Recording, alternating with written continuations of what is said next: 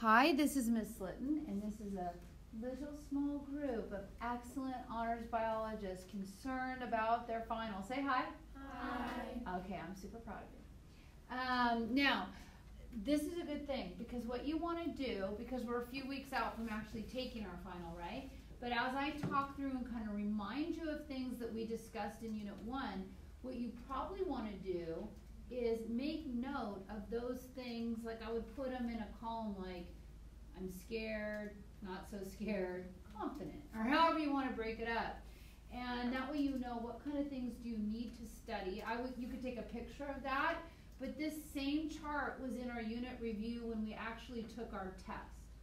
So I don't envision us going a long time today, but I want you to use this to analyze when you think about these things, what comes to your mind? What kind of things do you think of, or do you need to revisit it? All right, so let's start with chapter 33.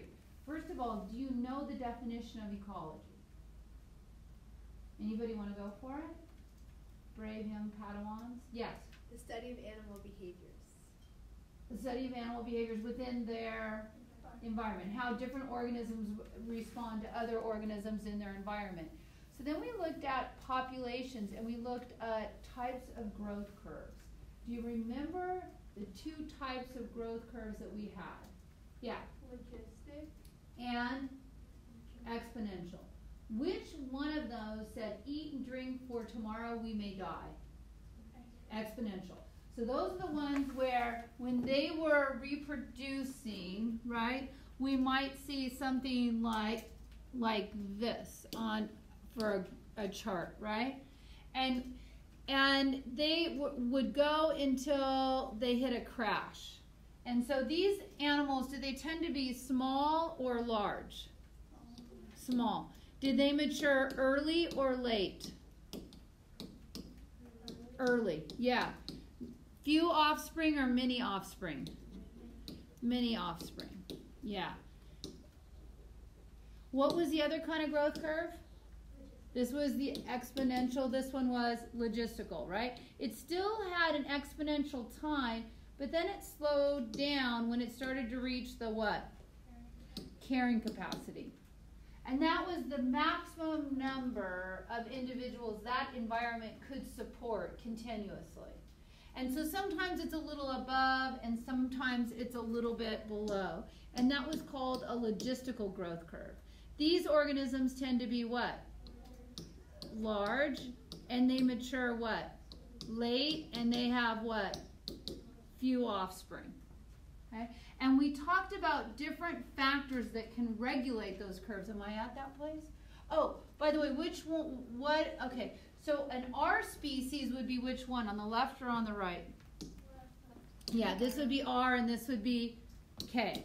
And the K stands for what? Carrying capacity. Then we talked about things that could regulate either one of those growth curves. And that's where we said density independent and density dependent. If you're worried about numbers, a maximum number of individuals that can be supported, then you are probably regulated by density dependent. Does that mean you could still be regulated by density independent? Sure. But more than likely, the type of factors that you're going to be doing are density dependent regulation, where this would be density what? What's an example of density independent factors? What? Weather, exactly. What else? Amount of water that you have, things that are what? Biotic. What are some examples of density dependent factors? Disease. What else? Competition, exactly. Whether or not, you're competing for mates or food. And so that is what's limiting you and your growth. Good. Biotic potential. Biotic potential. How many offspring do you tend to have? Well, that you can look right here where you look at many offspring versus few. This one would have a high biotic potential, and this one would probably have a lower biotic potential. But within what would be expected for you, is it still high or low? What kind of things can you use to maximize your biotic potential? How many offspring you can have? And then we talked about survivorship curves. So let me get a new page for that. Survivorship curves, you always start here at 1,000 individuals. And some that are, and this is born and this is die, okay? And some, they will live out their offspring and just die when they're old. Others die early on and just a few survive to the end. And some, it just really doesn't matter, okay? It's anywhere along there. What number is this one right here? 1, and this is 2, and this is 3, okay? Where does the K species, where do they fall? Yeah, they are usually here. This is K on here, and then this one would be an example of R, and these could be either one, kind of in between, K selected or R selected. So these will produce a whole lot of offspring, knowing not all of them are going to make it, but you're going for what, quantity or quality? Yeah, you're going for quantity here, which is the R, whereas this one you're going for quality, investing in your young for long amounts of time before they are independent. Here, there's not a high investment. Where does a spider, where would a spider be? 3 is where you would find a spider, right? Where would you find an elephant? As I have my, okay. He is lovely. Okay, so you might find an elephant there. You might find a bird somewhere here. Okay. Let's go back. What else do we have? Survivorship curves. Okay, habitat versus niche and the competitive exclusion principle. All right, so habitat versus niche. What is a habitat? Where you live. Okay, so habitat is where you live. A niche is what you do. Exactly. So you can have several different species living in the same habitat, but they will only have one niche, right? Niches are specific. And so there was something called the competitive exclusion principle, right? Which says no two species can occupy the exact same niche for any length of time.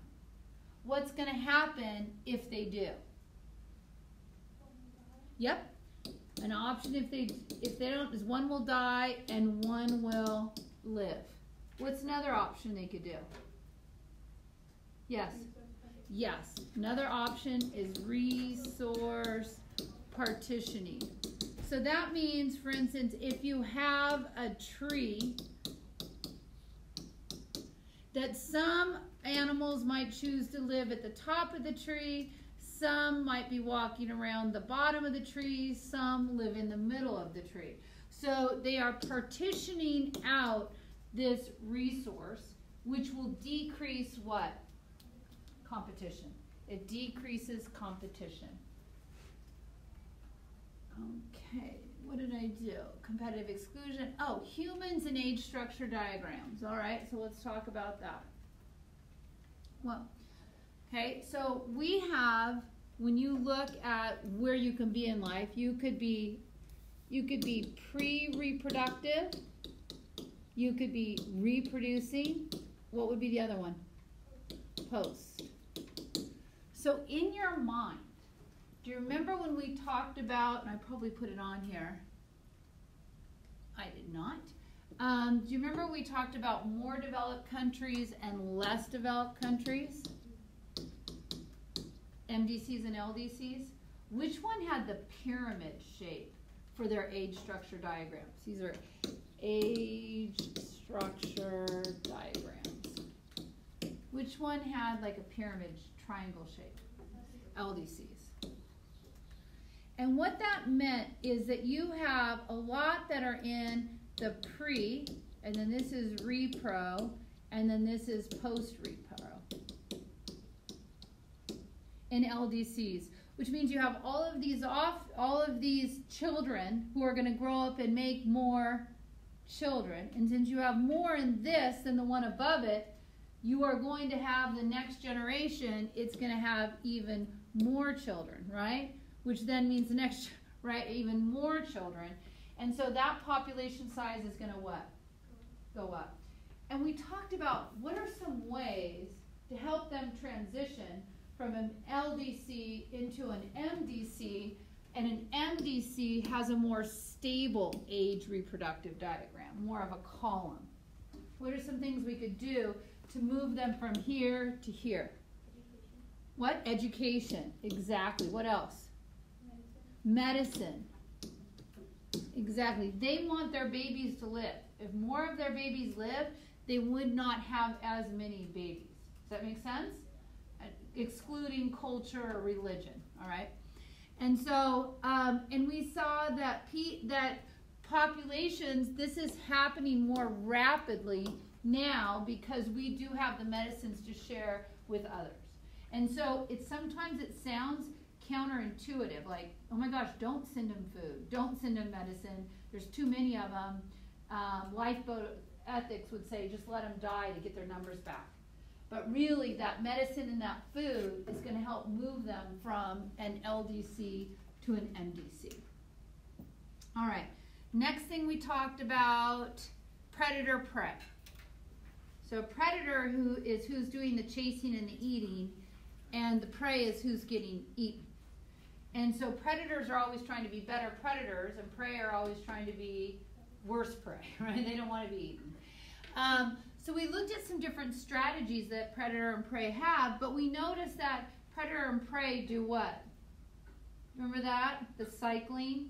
As the predator numbers go up, then the prey numbers are going to go down, which then brings the predator numbers up, which then are predator numbers down, which means the prey numbers can go up. It could be that they're directly related to cause that, or you could have a drought, and so there's not enough plant material so that the prey numbers don't have enough to eat. So they're going down, not because they were overhunted by the predator, but just because they didn't have any food.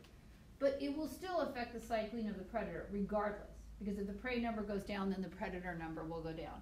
So we looked at different strategies, mimicry, and there were two types of mimicry in particular. Do you remember the two names? And Mullerian. Which one was the lie? Yeah, Batesian. See if you can take the bait. I am a tasty fly, but I'm trying to look like a bee, or I'm trying to look like a spider. So I am trying to look like something that's distasteful, and I hope you take the bait and you avoid me. Mullerian mimics, like the two L's in Mullerian, stinger, stinger. This would be like a bee and a wasp. They both have stingers, and we hope to increase the learning curve by you knowing, stay away from the black and yellow ones. Symbiotic relationships. Symbiotic relationships are always going to be a plus for one of the partnerships. What are the other options? Plus minus, and that would be what kind? Parasitic. Okay, what's another option? Plus plus. What's that? Mutualism. Good for both. What's another one? And what would that be? Commensalism, right? And they're more than that. Those are just the three standard ones, right? What would a tick be? Tick on a dog. Parasitic. What would be a shark or a manta ray or something, and something that cleans out the teeth of them? Yeah, no? Mutualistic. Good, because if you have something that's cleaning, they're getting the food that they're cleaning off, and the other one's getting their parasites off them. Commensalism, the best one for that one is epiphytes. Those are plants that live on other plants high up in the canopy. So it's good for them because they don't have to have roots and they're up with all the light, but it doesn't hurt the plant that they're on. It doesn't do any disservice to them. And then the last thing was about disturbance. And this relates to ecosystems. And what we learned, if you remember, is the intermediate disturbance hypothesis. intermediate disturbance, high volume. And it says a little bit of disturbance is good. Kind of cleans out the underbrush. You know, have that fire every once in a while. Not man-made fires like what we experienced here, but natural cycling of a little bit of disturbance. Not too great, not too small, and not too frequent, but not too infrequent. Just right. It's the porridge, okay? When that helps overall with the health of an ecosystem. Okay, that was chapter 33. Let's look at 34. 34 was probably one of the easier chapters that we had because we learned about producers like autotrophs and consumers and decomposers. We learned how energy flows through, and it flows through the sun's energy, right? Starts with who? Yeah, the sun. And it goes to what? Producers. What's another name for producers? Autotrophs. Then consumers. And who eats the producers? It's a type of consumer. You have primary consumer. What's another name for the primary consumer? Herbivore. Exactly. Eats the autotroph. Then who eats the herbivore? Carnivore eats the herbivore. Then decomposers can break all of them down and recycle those nutrients. And we studied that. Energy flow, chemical cycling. We did food chains and food webs. Which one is more intricate? Which one is more complex? Webs. A food chain is just saying you have a flower, and then the nutrients from that flower is going to some bug, and then that bug is eaten by some bird, and then that bird is hunted by a bigger bird. Okay, that is a food chain. A food web is talking about how that bug can go and get eaten by, I need an animal. Who eats bugs? What's the first picture? Oh, it's clearly a flower. I don't know why you're struggling with that at all. It's obviously a flower. What's something else that eats bugs besides birds? Spiders. Okay, spider.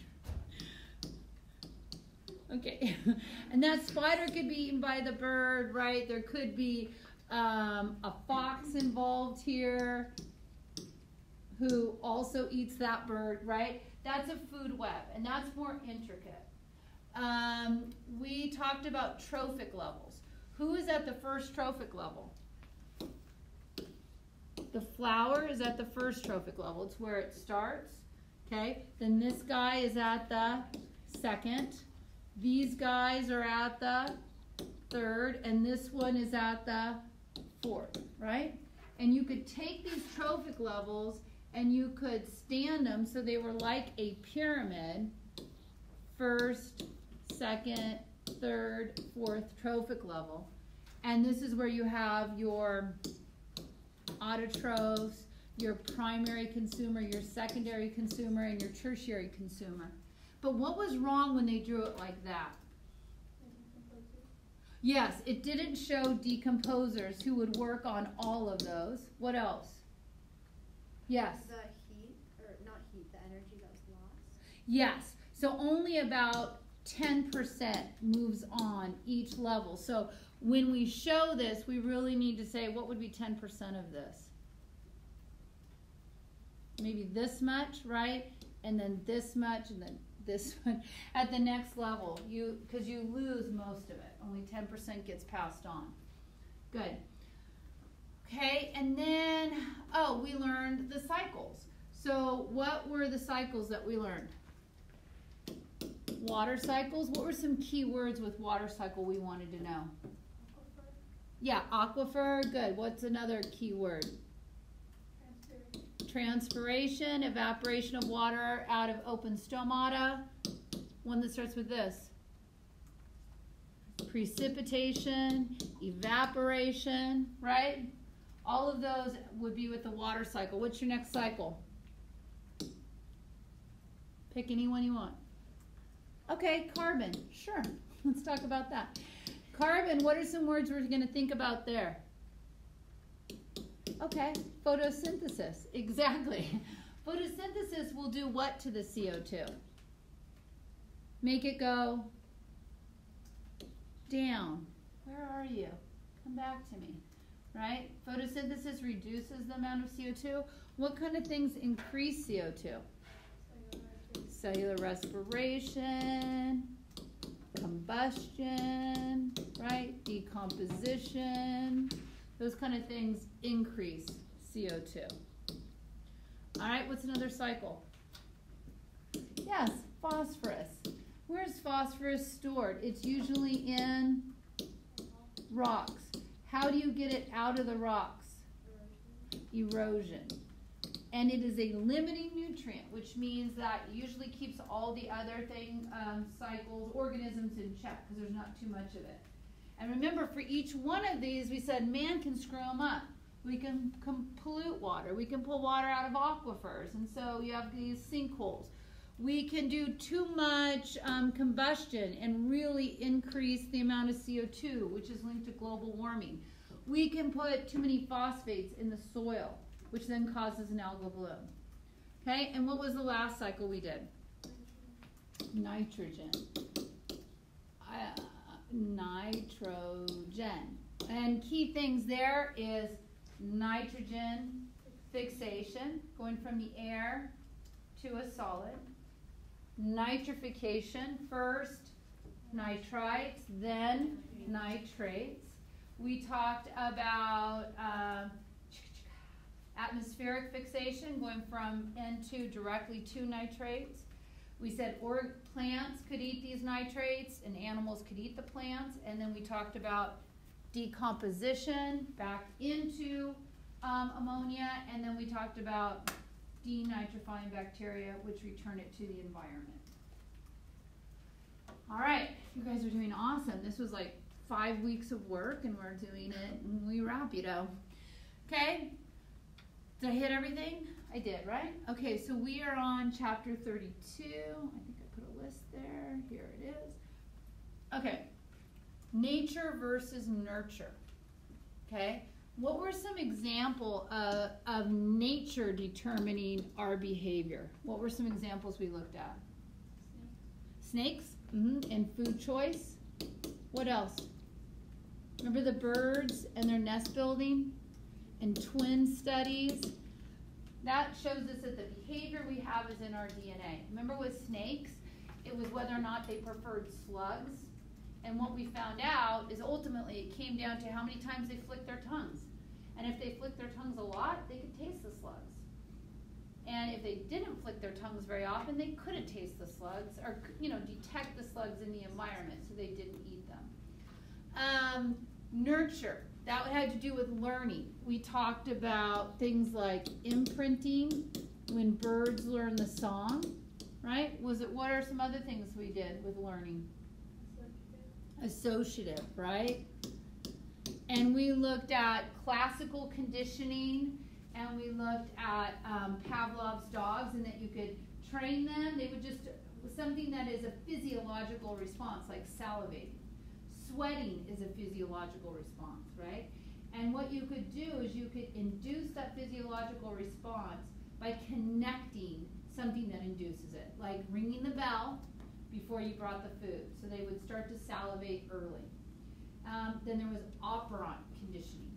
And this is at the end of it. Perform, like make your bed, you get a treat. Get an A, you get a new car. Okay? That is rewards based, where you get something as a result of it. Okay, so that's let's talk. Oh, I did talk. You remember what imprinting is? Okay. So like teaching a bird a song, or salmon imprint on the smell of the water. Okay, mating. Okay, female choice, territory, sexual dimorphism. Okay. Do you remember there were 2 theories about female choice? Do you remember what those 2 were? Yep. And that was where it was all about, right, looks. Remember that? It was like how many feathers you had. Like, who has a bunch of feathers? Peacock. Good. And what was the other one? Good gene. Big, strong, can provide. That would be the good gene hypothesis. leading to sexual dimorphism. This is saying males and females look different from each other. And in the bird world, who's actually prettier? Males, because they're trying to attract a mate, and the females are trying to hide because they're sitting on some eggs, right? So it creates differences. The competition come out from the males trying to get themselves some females. They may fight for each other. They may try to have a better territory to get the female, do a special dance to do it. When we talked about fitness, fitness is not how many push-ups you can do. It's your ability to pass on your what?